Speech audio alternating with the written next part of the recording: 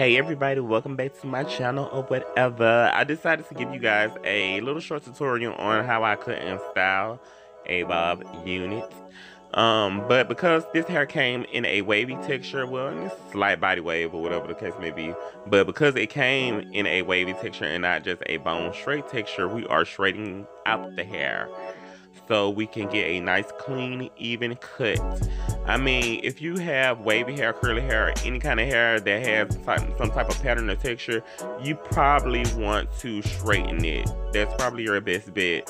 It just will save you time on having to go fix it if you decide to ever straighten any type of texture hair that you may want to turn into a bob. So that's what we're doing in this clip, as you can clearly see.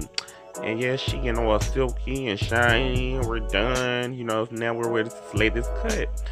So when I cut my bob, I section off a portion in the back as if I'm cutting a bang. This is going to be our starting point. This is our guideline for success in cutting this bob.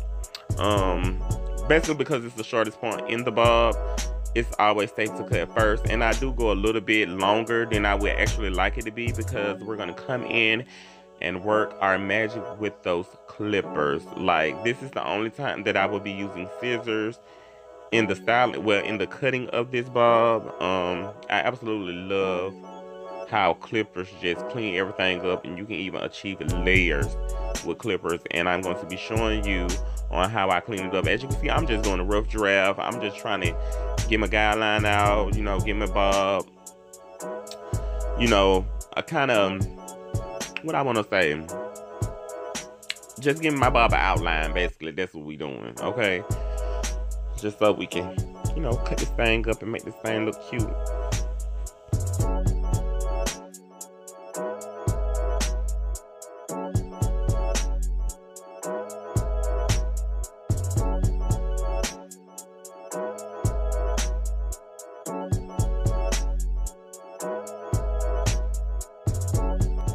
Okay, so now we are going in with the clippers. And when you first start going in with your clippers, what you're trying, your first step is to even everything out. Basically, that's what we're going to start off doing.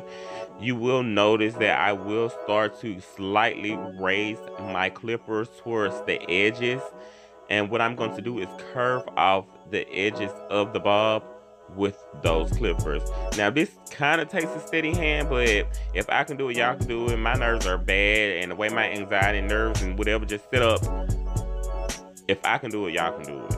It seems intimidating, but you're just taking the clippers and kind of raising them over the edges of that bob, taking that bluntness away and kind of curving the bob. That's what we're doing. We're curving it and adding layers to the bob at the same time, and you will gradually start to do that, you know, and you will get more comfortable with it, but you're just grazing it.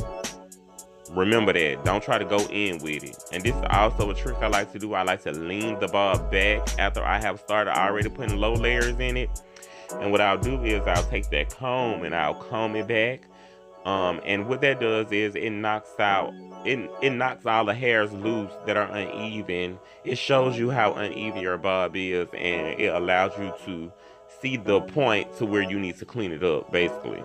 And that is what you're seeing me do. I hope you guys are understanding this. You know, I am more a visual learner, so me trying to explain this is a little difficult, but as you can see it has nice layering, and it's even, and it does not look choppy like if you were to use shears or whatever the case may be. But you can also razor comb this after you have your perfect guidelines of how you want your bob to be with the clippers.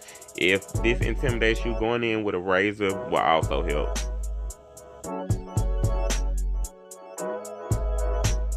Okay, so I just wanted to come in. Don't get too close up on the face, girl. But I just want to come in and let you guys see how it look cut. And so you can see the layering and stuff in the back. So I'm going to turn around. As you can see, that's just with the clippers.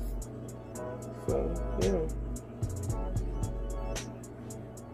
That's why I like cutting bobs with the clippers. So yeah, now we're going to start pressing this thing out, putting some style, some heat to it, put a little bump in it, and yeah, so if you're interested, keep on watching. Alright now, y'all, let's add some life to this thing. Let's add a bend, a bump or something, you know what I'm saying, just to get it going. Those are cheap flat irons. They were a part of a free gift with a mini. You know they always want to throw free on the mini. Actually, you paying for it. But yeah, that's what they are. I had got them from Target, so if you are wondering what I'm using, they are the Chi Minis. That's what I'm using on the hair. But yes, y'all done seen people being hair before, so it ain't no need to explain how I'm really doing it. Well, I will tell you this, I do tilt the flat irons at the root, and I kind of hold them at that tilt all the way to the end. But be careful when styling a bob. I don't know if you guys know, but it is very easy to make a bob look like an old lady do. So do be careful when you are bumping your bob, because those are one of the things that are one of the problems you can easily come across. I had to go back in and straighten the front parts because they didn't look like they had too much bend, but when I put it on, it was like, whoop, nope, had to. But as you can see, girl, that layering from them clippers is life. Like, it really is. I mean, it's just so perfect and just meshed so well together. So yes, guys, continue. I'm gonna show you a short clip of me with the wig on so you can see how it looks. As you can see, this is the finished cut. This is it. My cap is underneath is black, so that's why you can't really see the part, but it's there. As you can see,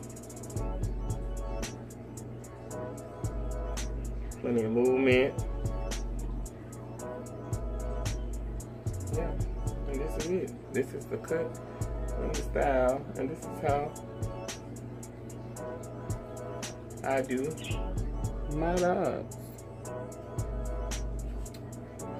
This is it. So thank you guys for watching. I hope this video was helpful. Also, don't forget to comment, rate this video, and subscribe. It really helps me out if you like it, honey. So I'll catch you guys in the next one.